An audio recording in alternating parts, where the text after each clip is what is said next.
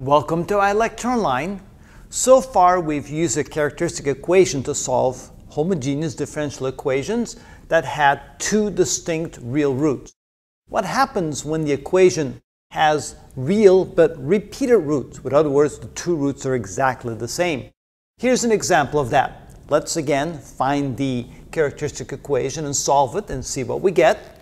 So this becomes r squared plus 2 times r plus 1 equals 0. This is the characteristic equation that looks just like a quadratic equation, but we use r instead of x. Now when we solve this, we can factor this. We can say that this is equal to r plus 1 times r plus 1 equals 0.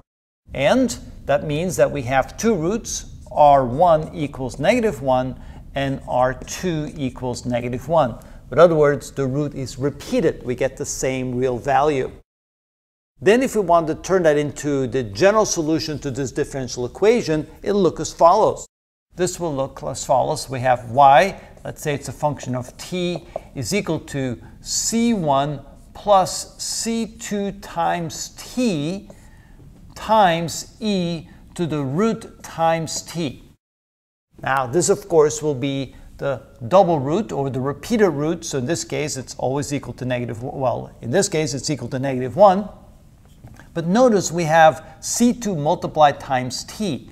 So this becomes y as a function of t is equal to c1 plus c2 times t multiplied times e to the -1 times t.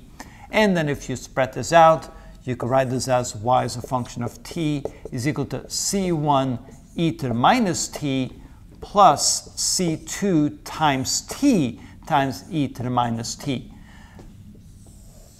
So basically, the main difference between having two distinct roots or a repeated root is that we add the variable here in the second term. So we have c1 e to the root times t plus c2 times t times e to the root times t. And of course, the root in this case is the same root because they get the same value.